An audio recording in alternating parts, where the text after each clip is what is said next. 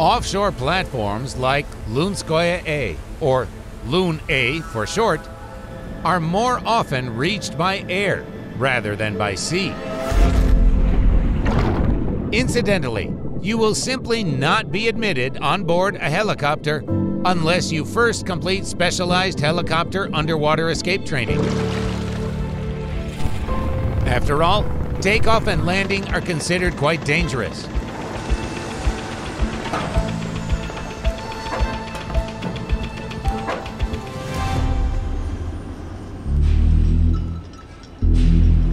The platform itself is a full-fledged mini-city. Even after a week, you still lose your way around these tangled corridors, stairs,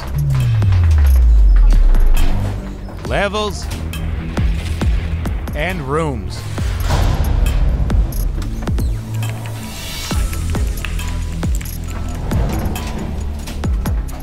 However, this colossus may be generally divided into two large areas: production and accommodation. The first area has everything for hydrocarbon production and platform operation.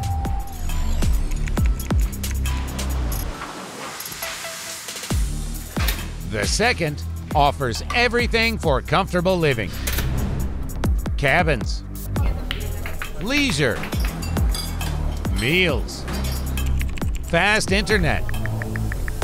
It seems that you are in a hotel on the mainland rather than on a reinforced concrete tech island in the open sea. On a sunny day, it seems like a stone's throw from the shore, but this feeling is misleading.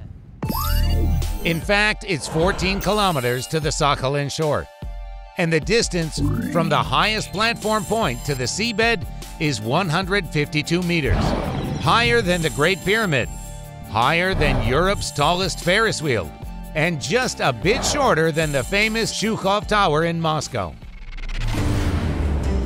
Particular interest is stirred by the platform supports, or in scientific terms, gravity-based structures. These are gigantic structures resting on the seabed, designed to withstand both the weight of the platform and the pressure of pack ice in winter, and even potential seismic loads. Moreover, each support is also a structure with internal spaces and communications. For example, the first support has seawater pumps. They desalinate water for further use on the platform. The third support has the main export pipelines for transporting gas to Sakhalin. The fourth one has embedded sewage system caissons. And the second support has wells for hydrocarbon production. In total, there are 1, 2, 3, in some 24 wells, each with a depth between 2,000 and 3,000 meters. The Lunskoye field, just like all the others, by the way, is not a single large cavity like a cave, but an area of scattered finely porous rocks like sandstone. Thus, wells are drilled down and in different directions to maximize the gas extraction area, and the distances are enormous. Some wells extend their reach as far as 9 kilometers away from the Lunskoye-a platform. But how are multiple holes made in the ground if the platform itself is stationary? The answer is obvious.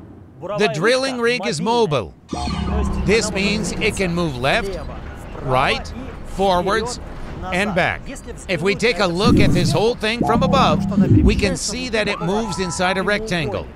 And if we put this rectangle in a circle, we will get a cross-section of one of the gravity supports of the platform.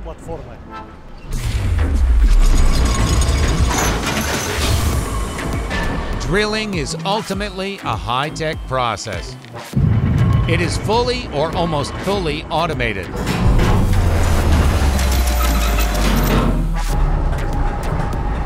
Mechanisms are operated from a protected operator's cabin. But the production of hydrocarbons is not just about drilling. Gas conditioning for future transportation to the mainland is no small task either. We are so used to pure gas at home that we have no idea what it looks like underground. Down there, it's a heck of a mix of methane, sand, produced water, and various impurities like condensate. Directing such natural gas to the main export pipelines is strictly forbidden.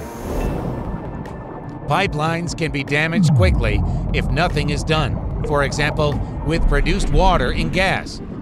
Here is why. Gas flow in the pipelines is accompanied by the temperature fluctuating up and down. The pressure also fluctuates up and down. As a result, water vapor condenses into almost snowflakes that stick to the inner pipe walls in turn. Well, not into snowdrifts, though it looks similar, but into gas hydrate plugs, which clog the pipe tightly. One such clog means a full stop for gas production and transportation. Now then, in order to prevent this, natural gas is conditioned here on the platform.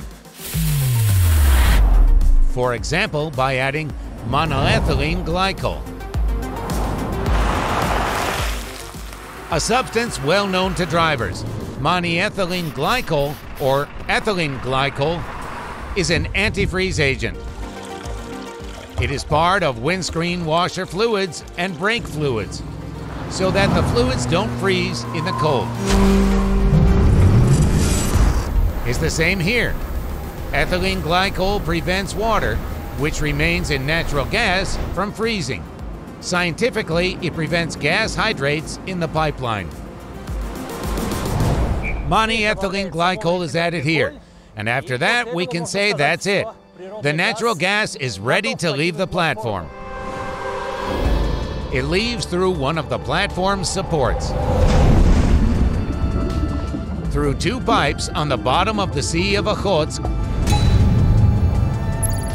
Having reached Sakhalin, the gas is subject to multi-step drying and separation processes. All of them take place at the Onshore Processing Facility, abbreviated as OPF.